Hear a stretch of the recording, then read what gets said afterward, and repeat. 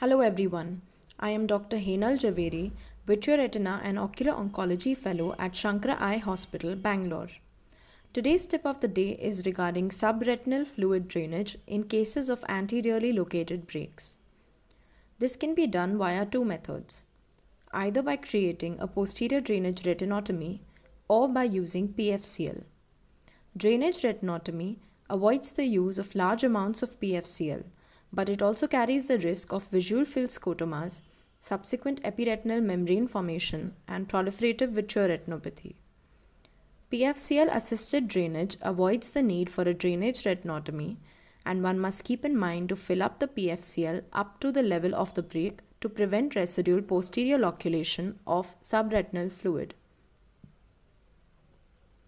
Drainage of the SRF must be complete before draining the PFCL. Tilting of the eye towards the break helps to bring the break in the most dependent position, facilitating further drainage of fluid.